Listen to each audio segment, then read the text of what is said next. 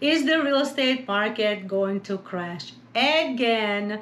This is probably the most Googled search on the internet you can find these days, especially since the hike of the interest rate that almost doubled from just a few months ago. Welcome back to my channel. My name is Esphir Popilevsky. I'm a real estate broker in New York and New Jersey, and today we will be doing a market update specifically for Staten Island, New York, on the housing prices and what's happening here. And what I'm going to show you today is I'm going to share my screen with you so you can see it. We're going to look at the data, and specifically what I really wanted to talk to you about today is through this hype over 2 years with the real estate market, the huge competition, the rising prices, it's been extremely difficult for buyers to purchase a home if they had FHA financing and VA financing. And the VA financing is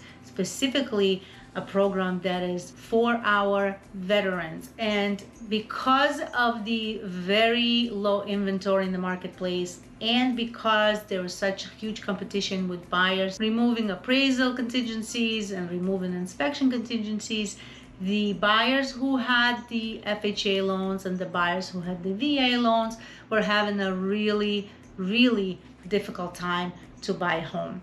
So today I've noticed something very interesting and about that, but we'll get back to it in a little bit. First, I wanted to show you what's going on Staten Island as far as the housing market. So let's look at this. Alrighty, so Staten Island updates for the month of July, and this is what Cyber is telling us. The new listings in Staten Island decreased 11.9% to 546. Pending sales were down 32.2% to 327. Inventory levels fell 14.7% to 1,569 units. Prices, however, continue to gain traction, and that is because the low inventory. The median sale price increased by 9.9% to $690,000, and we've talked about the same number, so no change from last month to this month. The days on the market was down by 20.6% to only 59 days. Buyers felt empowered as month supply of inventory was up by 1.9% to 3.9 months. Checking market overview is new listings. Last year in July we had 620 homes on the market. It is only 546 on this year, decrease of 11.9%, and a total year-over-year decrease from last year 2021 to this year 2022 is 4.8%. The pending sales also have experienced a reduction of 32.2%, 482 July of 2021 versus 327 July of 2022, and an overall year-to-date decrease of 16.6%. The closed sales are also went down, 487 closed sales and 460 July of 2022, a decrease of 5.5%, and a year-over-year decrease of 6.1%. Days on the market also decreased 20.6%. It takes that much faster to sell homes on Staten Island. And then year to date, 67 days, then minus less 30.2%. The median sale price again have gone up last July of 2021 to this July of 2022 by 9.9%, and year to date 10.9%.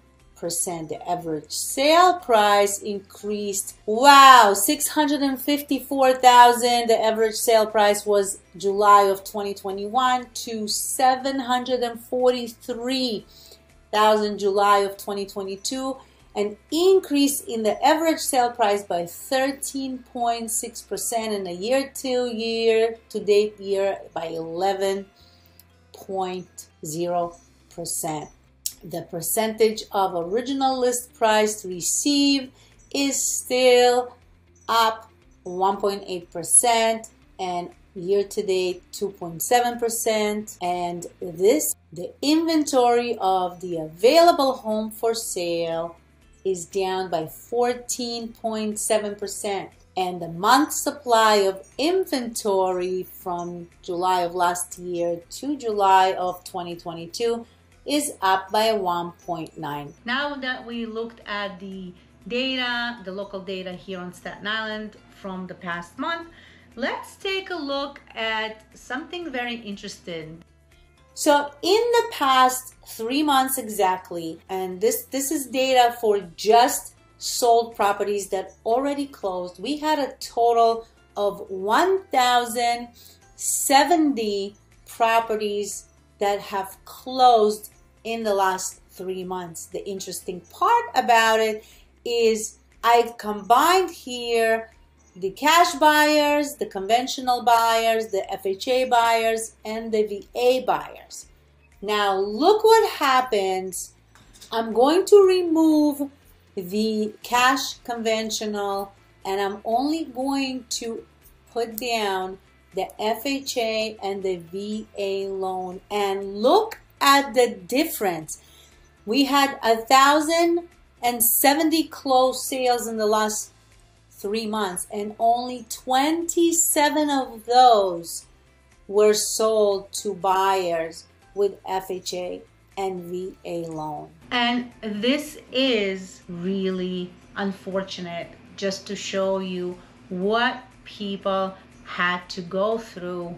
But at least that makes me feel better, because it gives us some signs that the possibility of the market out a little bit is a good thing, because I feel that the fact that some buyers can't even afford to get a mortgage at those numbers, first of all, it's going to level out the prices a bit, and second, some of the buyers that are no longer on the marketplace and are staying away from it, or thinking that are staying away from it, allowing some opportunities for other buyers who may not have 20% down, or 30 or 40 or even 50% down, and do have to utilize the FHA financing opportunities. And for our veterans who are utilizing VA loan, that mostly they don't really come in with any down payment at all, I hope that is going to give them some opportunity, because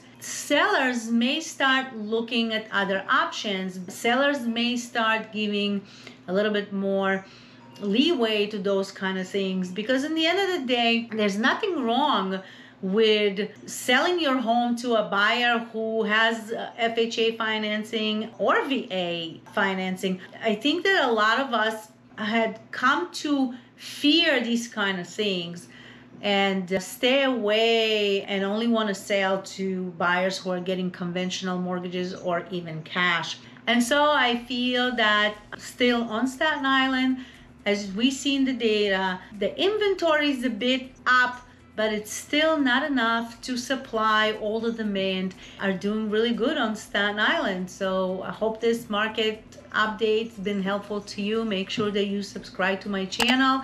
Click on the notification bell, because you don't want to miss all the market updates, along with other interesting videos that I take a time and do here. It takes a really long time to come up with the data and to give that data to you. So if you have any questions, comments, please do so down below. If you need help assessing what the value of your house is, I'm only a call, text, or email away. My information is down below. I hope this was helpful, and I will see you on the next video.